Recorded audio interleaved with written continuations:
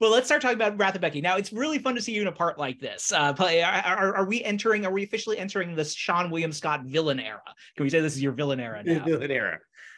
Yeah, let's do a villain era. I want to do that. There's the character is so much fun. I love.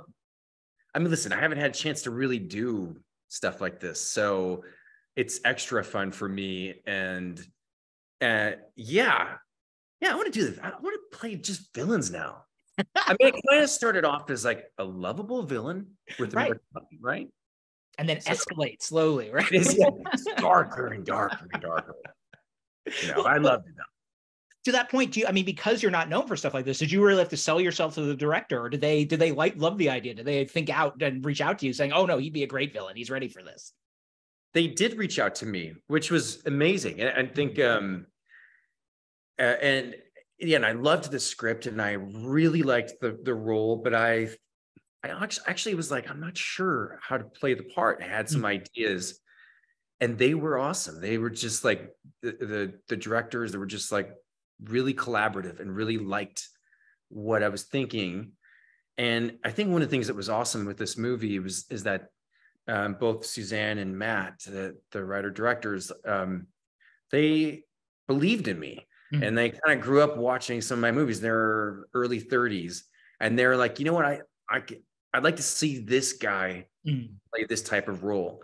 So I think like stepping into a very different project and very different part, having directors who already believe in you was really great, as opposed to like a director who's like, wasn't my top choice. I don't know if he's going to pull it off. It just allows you to really be confident about the choices you make. Well, it's interesting. You mentioned you weren't sure how to play it. What was your way in? How did you eventually figure out what you wanted to do?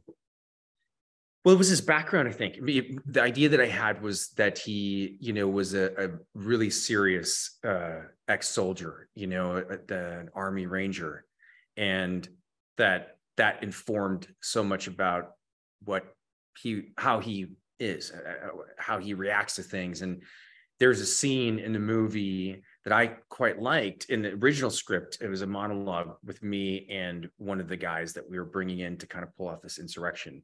And it was like, I just had some ideas about that. I thought like we could get so much information on this character in this one scene that can help just kind of create more of a threat and a little bit more intensity.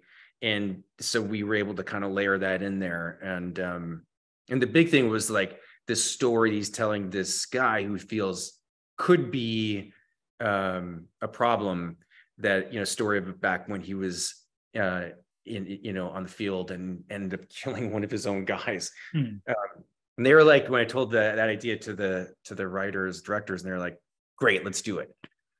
So it was really fun like that. It was really collaborative. Absolutely. It's interesting. There's a lot of humor to the movie as well, certainly dark humor. And it made me realize you came up in comedies, obviously. A lot of your early 2000 stuff were comedies, but comedy now is in other genres. It's in superhero movies, it's in horror, it's in, action like this. Is it interesting to you to see that? That comedies, pure comedies aren't really around much anymore in the same way they were then?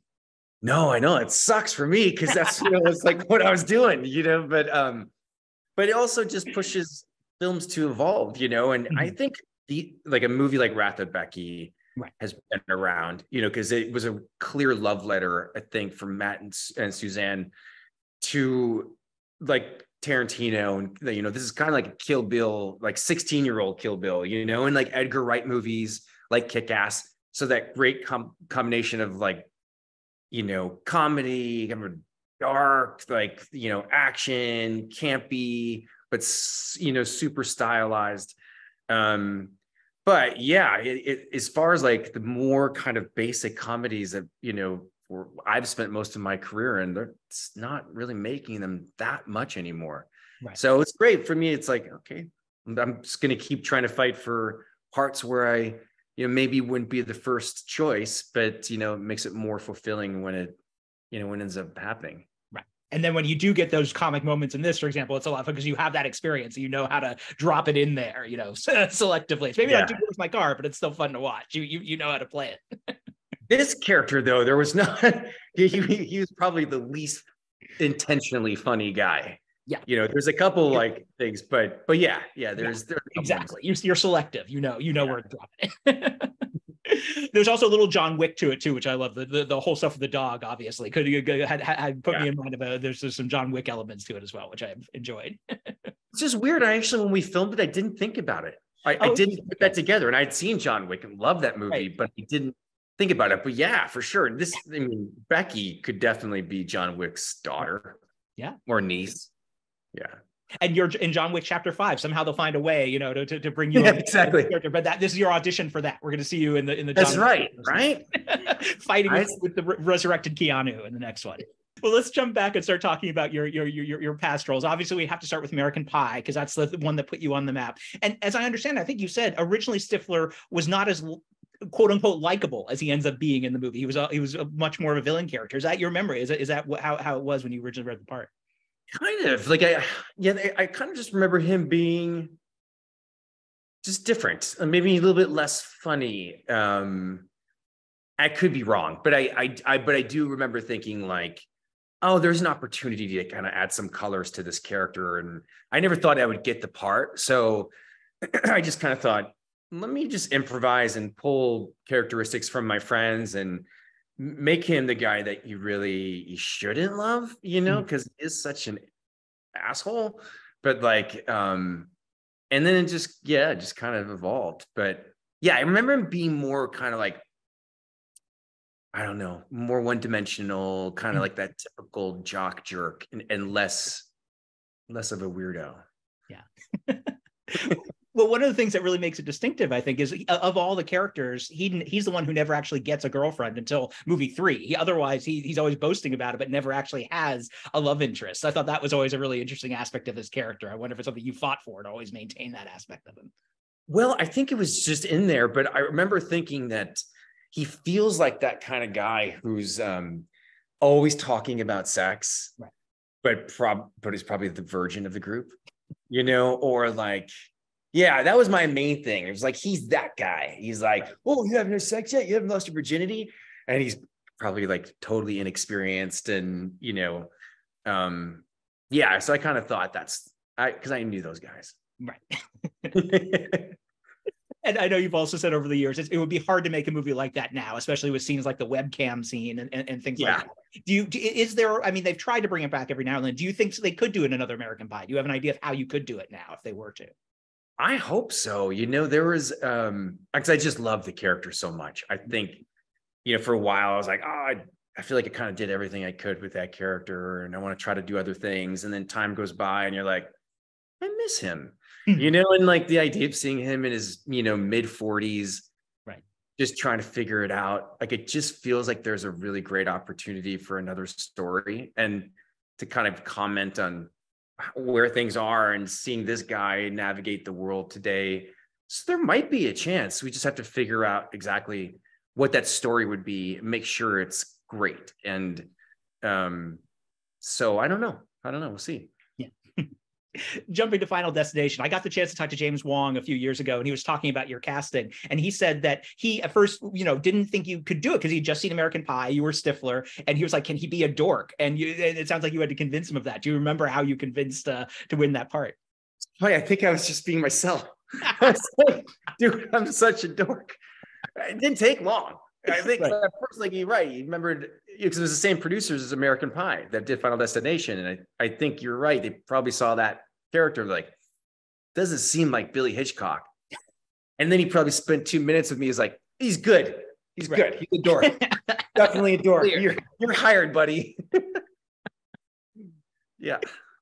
The scene where you get decapitated is really fun, and he sort of broke that down for us. What do you remember about that? Having like a plaster head made and all that. What was that experience of having yourself decapitated on film? Oh, the plaster head thing, like, I did not like that at all. Like, I because they said like people can freak out, right? I'm sure people have heard about it and read about it. You can go on YouTube and see, like, they do this whole thing, they wrap your head, you can't hear, you can't, like, I don't think you can hear, you can't breathe. I had a full panic attack. And then I was like freaking out.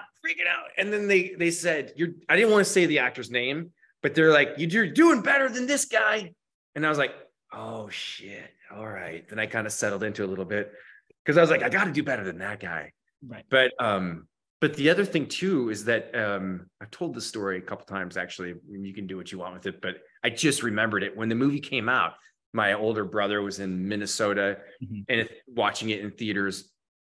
And when my head got cut off, he had a full freak out and like threw his popcorn everywhere. Like, I found out about this because he told my mom, and he ran up the aisle and went to the bathroom. He was like throwing up, freaking out, calls my mom. He's like, Seann, okay? Seann, okay? My mom's like, yeah, it's fine. She's like, he just got his head cut off.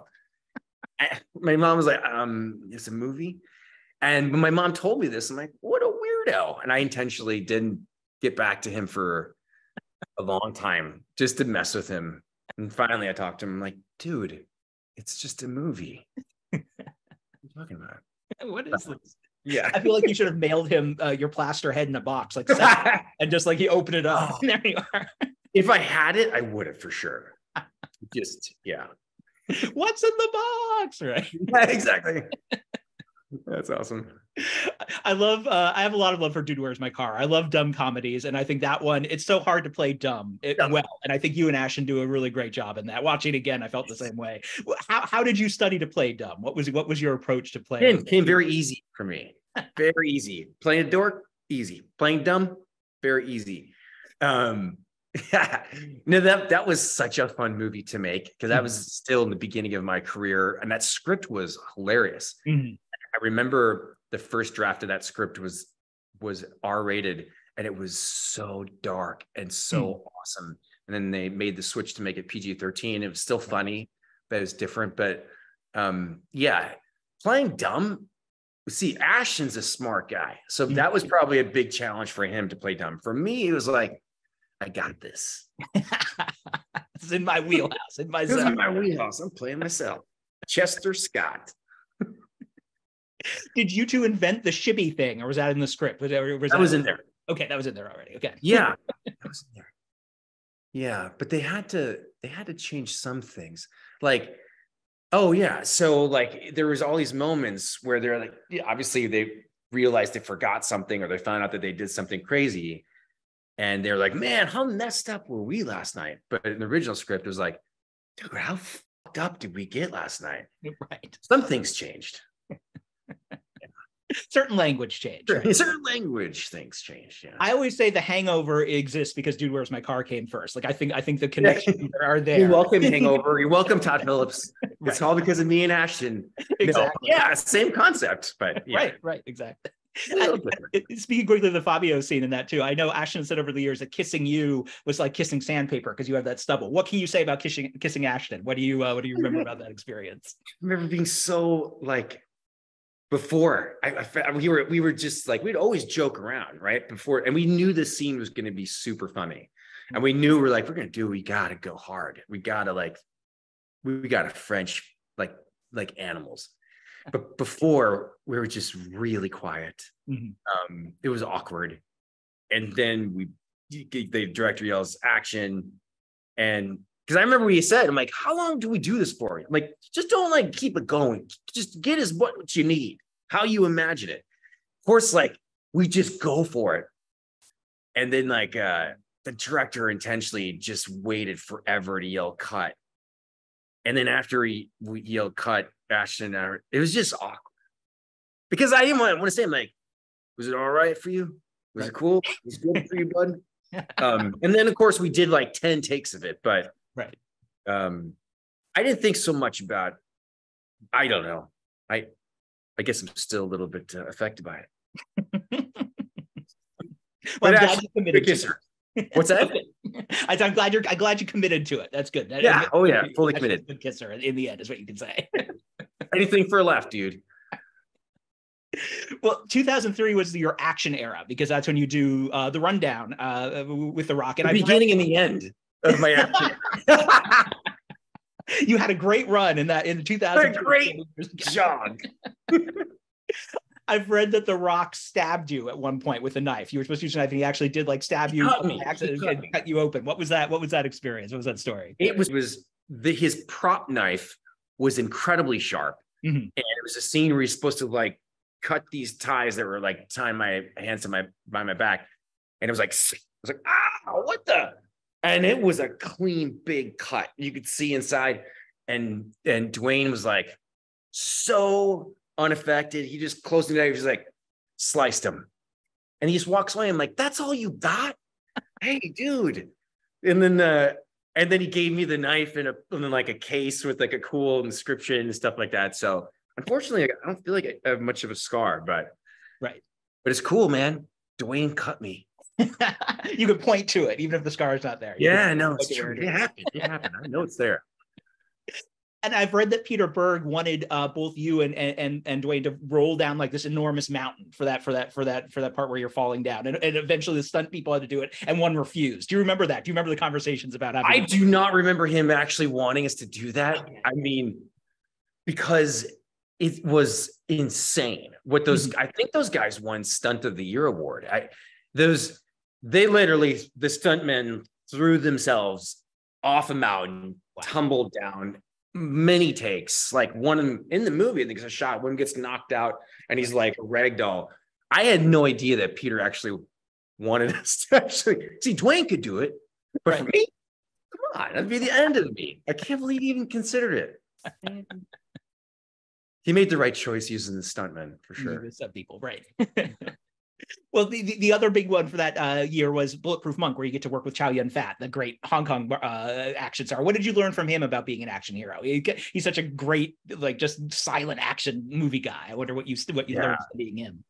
He was also just one of the greatest, greatest actors I've worked with. Like, just people. Unfortunately, I'm in his worst North American movie. That wasn't intentional, by the way. Maybe a reason why he hasn't kept in touch. But no, I mean, it was amazing. Actually, like, he speaks Mandarin, I think, and then he speaks a few languages. English, like, he knows well enough, but he learned everybody's name on that set in 2 days. And that was a big movie. He was like, and I was like, I remember your name. You know, it was like, he's just a class act. But as far as the action goes, like, one of the things he was like really clear about is like, just do what you got to do. You know, like, yeah, there's like actors just want to do everything. He's like, but there's a way to sell it where you don't really have to do, you know, use your stunt people, you know. But it was just so much fun. Yeah, the movie's not great, but the experience making it was, for sure. That was the end of my action era. Right. Yeah, that came out. I mean, while you were making it, was it one of those cases where you could tell, oh, this isn't quite going as I wanted it to go, or you could sort of get the sense as you were doing it? Yeah, no, it was kind of clear even before. Like, well, the thing was that it was based on a comic book and it was much darker.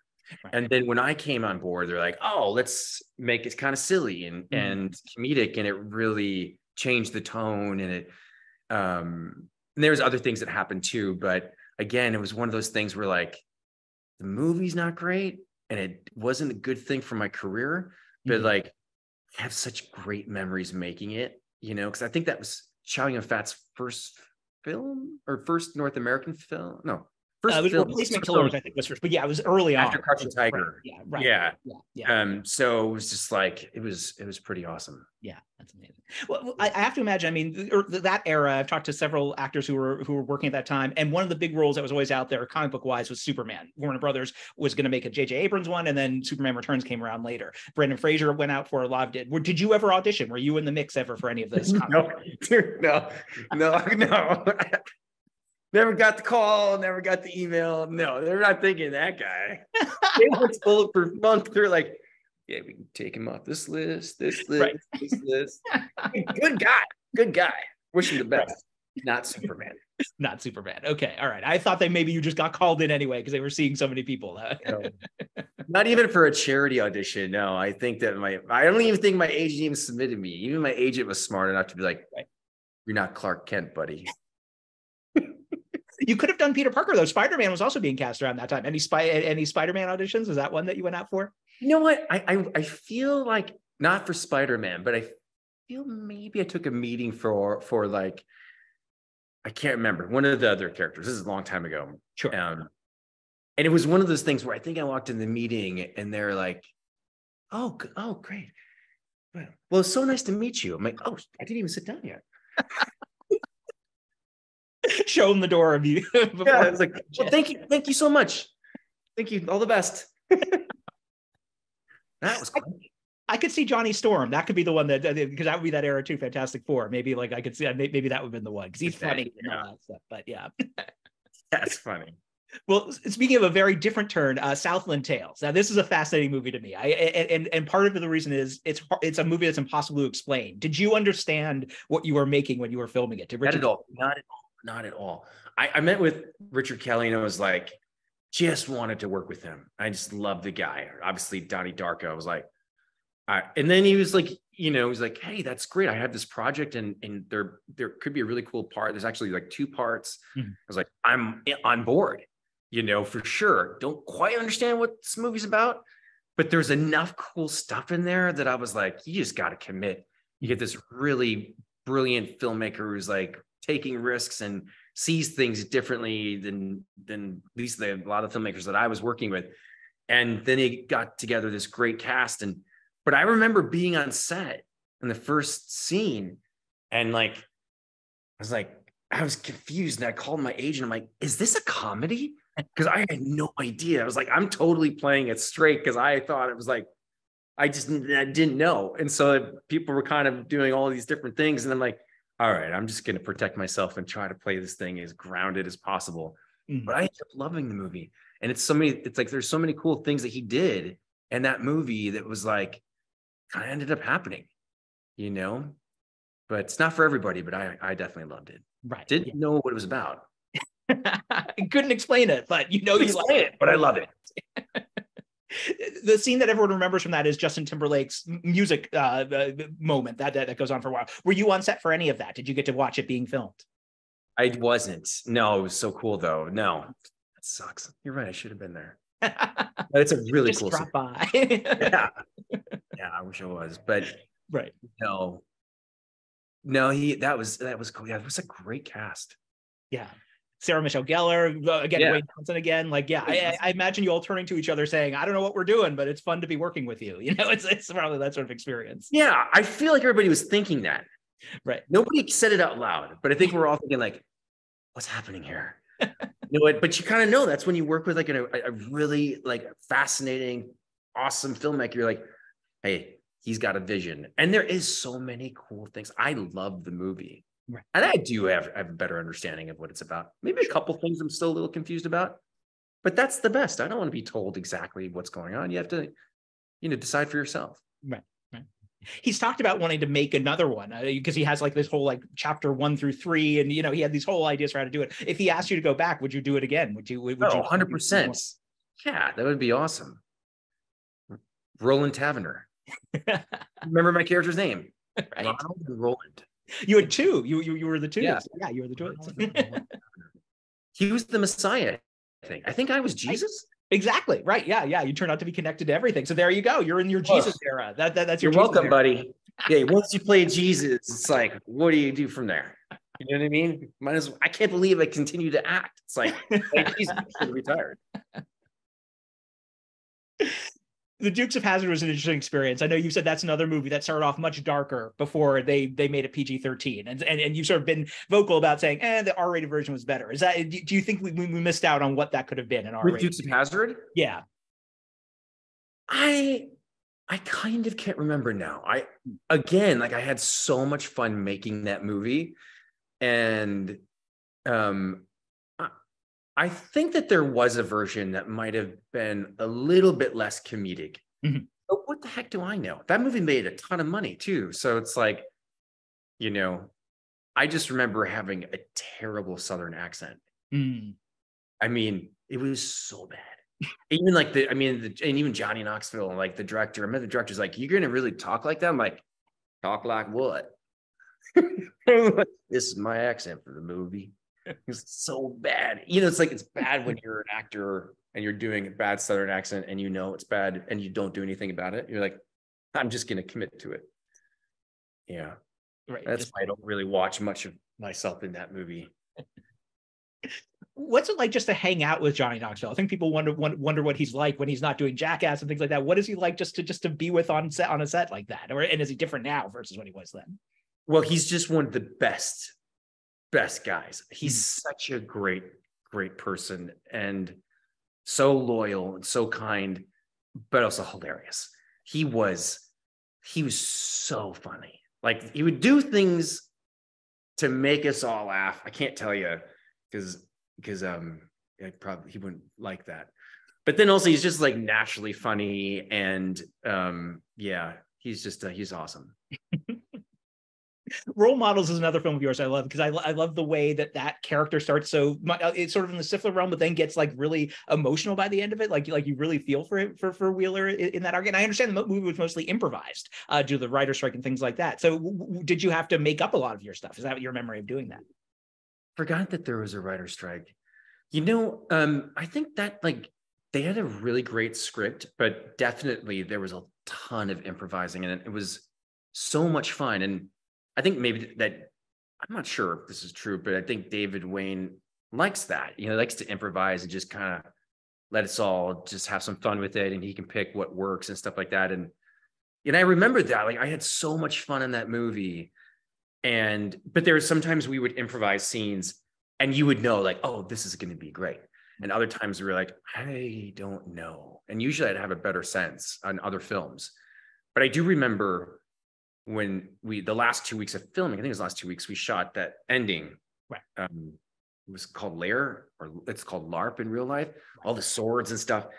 And man, I was so wrong, because I remember being like, oh, this sucks. Like, so boring. Like, this is not going to work at all. Then I saw the movie. I was like, it's awesome. It was so funny. It had so much heart. All those scenes, other stuff that we were like improvising, and I wasn't sure if it was going to work out. Like, kind of like Wrath of Becky, where you have a great experience filming it, kind of hard to get a sense of how it's going to turn out. And then you watch it and you're like, oh, this movie's awesome. So yeah, that's one of my faves. There's a bit of internet lore that probably isn't true, but I have to ask that Paul Rudd supposedly peed himself on set because he was laughing so hard during a take. Do you remember if that happened, and were you the thing he was laughing at that got him to pee in his pants? No, I don't think I made him pee his pants. I don't think I was there for that. He did knock me in the nuts hard. Like I wasn't happy. Because at the end, when the kiss thing, I think that like my character dies, and then he comes and gives me like, he's like, says something, and then he just, I think with his sword, something. Yeah, that was painful. But I think I got him back. I think I put like a dead fish underneath the sofa in his trailer, which was upsetting for him for a while. But then he got me back, and he put like a dirty diaper underneath my sofa. So, just pranking back and forth. Yeah. Class acts. But no pants peeing. No pants peeing. No, I wasn't there for the pants peeing, unfortunately. But it is true. It did actually happen. I don't know. I didn't hear that one. Okay, interesting. Okay. I probably did. Well, Goon is a movie that I think, as much as you said you were done your action era, that's also an action movie in addition to being a really funny comedy. So you get to punch there. Did you take real shots? Did they encourage you to take real shots when you were doing those fights? No, unfortunately, I think I landed a couple on accident.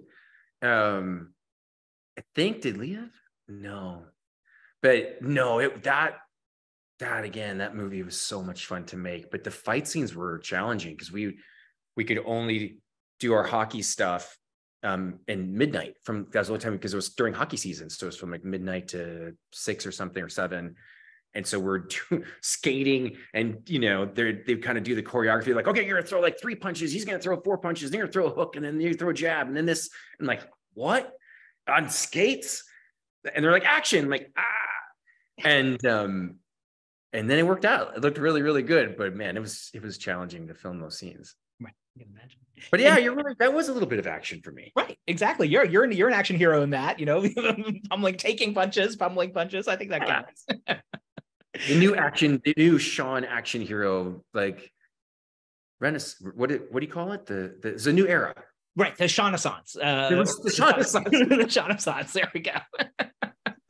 That's funny. Well, I know. hashtag we're gonna get going. I know before Goon came along, you were supposed to make a Kevin Smith hockey movie, Hit Somebody, and that sort of went away. Do you think that'll ever come back? Do you and Kevin hope to ever make it one day? Is it still a possibility? What happened was I was attached to Goon, and then I'd worked with Kevin, and then he told me about Hit Somebody, and I was like, oh, this is so great, but I got this other hockey movie that we might end up making. And then what happened was then they got their financing on Goon, and I went and did that. And then I'm sure Kevin was like, you're not doing Hit Somebody, buddy. You already did your hockey movie. It was a bummer because I was so excited. It was like, if I could do 2 hockey movies, like it would be amazing. But yeah, I wonder if Kevin's going to make that. I hope he does, because it was awesome. Right. Yeah. But he's not going to probably do it with me. Was it a similar tone to Goon? Was it a kind of like ribald comedy, or was it slightly different? Was it a slightly different key to your memory? I feel like it was a little bit different. I can't remember, but I remember it being pretty great. Right. Absolutely. Love Kevin. Good. I'm very happy that he's he's been talked about his mental health recently, and he's talked about his heart attack. It seems like he's in a good place now, which is good to hear. Oh, but he's also just a great guy and just hilarious. And then finally, your experience on Lethal Weapon was really interesting, because you sort of come into the show after some very controversial stuff happens, and you're sort of to take it there in season 3. What was that like, sort of being the coming into a show like that, which is sort of on wheels already and sort of replacing the previous lead? Oh man, it was weird because I'd only done 1 episode of TV. It was It's Always Sunny, right?